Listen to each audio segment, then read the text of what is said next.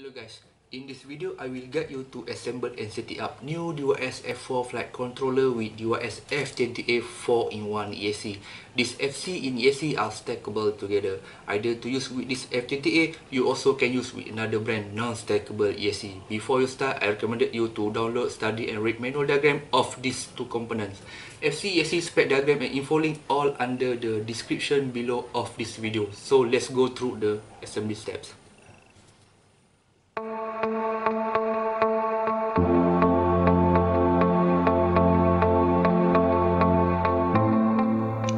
Okay, let's go start with the ESC first. Unpack ESC packaging and all its hardware. Pick longest nylon screw, insert from bottom of the quad that normally used to mount the flight controller. On the top, use hollow heads nylon nut to use with nylon screw. With your bare hand, tighten all 4 nylon nuts. This nylon nut screw can easily strip off the thread if you tight too much. Now you have 4 nylon stand-off for mounting the ESC. On the stand-off, place the ESC. Arrow marking on the ESC must point facing CCD camera or facing to the front. This ESC section should be used for Motor 4, Motor 2, Motor 1 and Motor 3. After placing the ESC, unpack your motor packaging. In this build, I'm using DYS Fire 2006 kV motor. Before mount the motor, make sure you choose the correct length of the screw.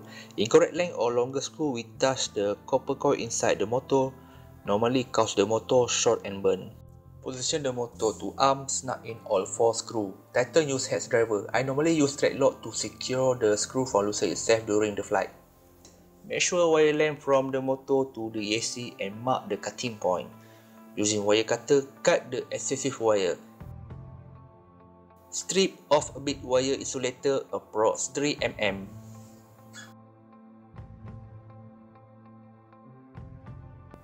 Dip all 3 wire into solder paste. Reason by doing this, it will help soldering tin melting absorb covering over the wire. Heat the wire using solder tip and add tin on it until you can see it melting uniformly cover the wire.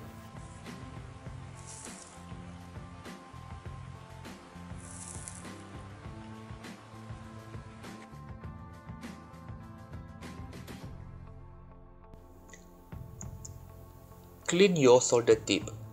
Place your solder tip almost directly to the solder pad. Let the pad heat for a few seconds and add the tin on the solder tip until it's melting flowing to the ESC pad.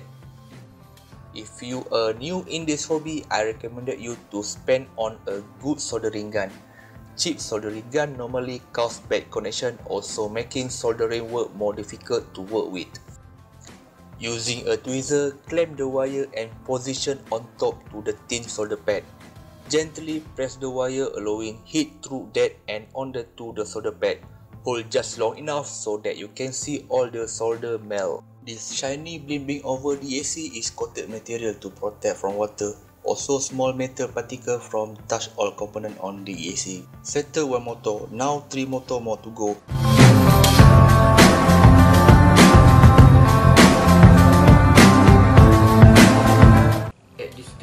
You already complete set up the motor and the ESC. Next step is setting up your flight controller. This F4 flight controller is integrated USB on it, which means all FPV wiring CCD and VTX must go through to the FC. Later you can change the USB layout via Betaflight configurator. Now let's see the flight controller wiring layout. Printed out FC wiring layout so that I can refer later component pin in out. Ensure FC direction must facing forward. This section is for radio receiver module, S-bus port and UART port. This section is for FPV video in and out and power supply to CCD, also VTX. And this section, ESC power and signal pad if you're using with non-stackable ESC. In my case, I'm using this pin out to send signal and feedback from F20A ESC.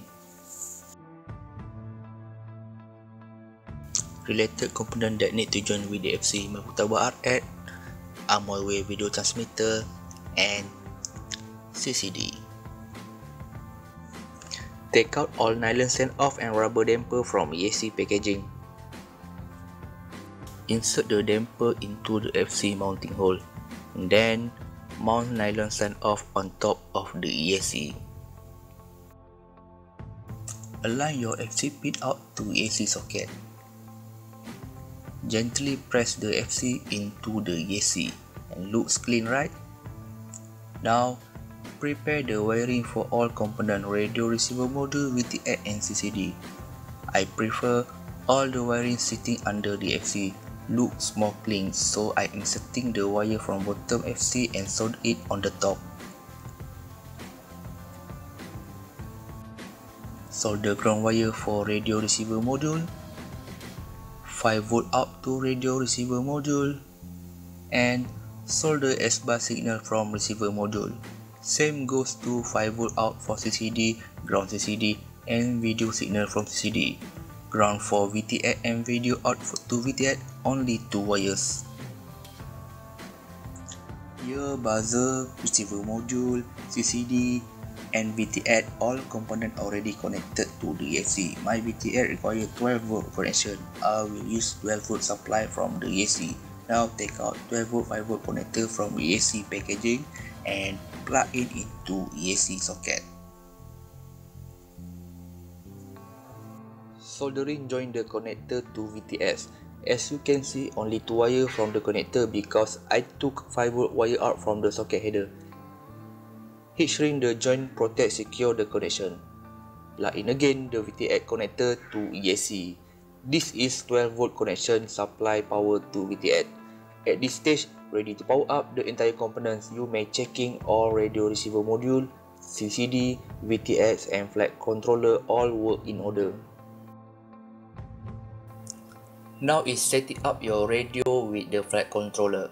Turn your radio on, enter the menu, select new model or create new model. Also plug in your USB cable to the flight controller.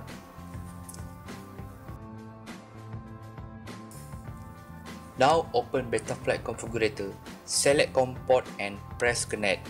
Make sure your PC already installed COM port driver to PC communicate with the FC. Firmware installed in this FC, most settings already set to default such as serial RX COM port UART1, DShot 600 ESC protocol, serial connection and serial S-bus has set as default, only need minor setting. Also, you can change the setting later. Now set up your endpoint and midpoint of the radio. Refer as follow.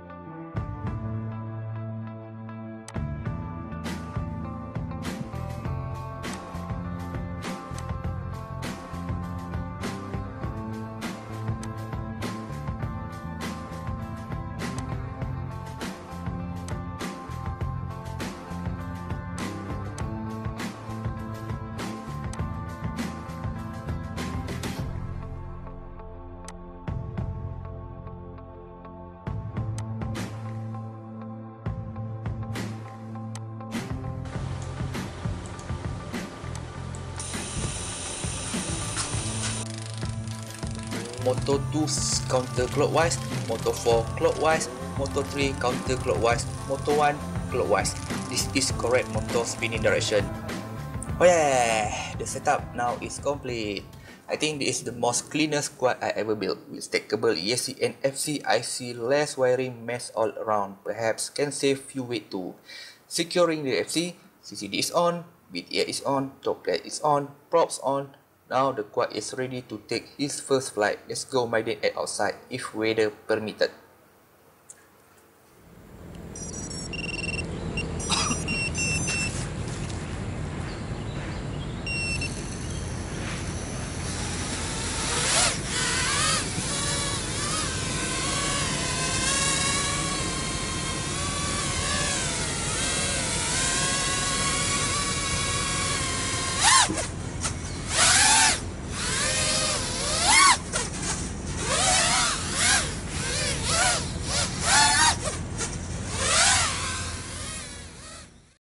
Finally, this squad has successful his maiden flight from hovering, doing flipping and FPV.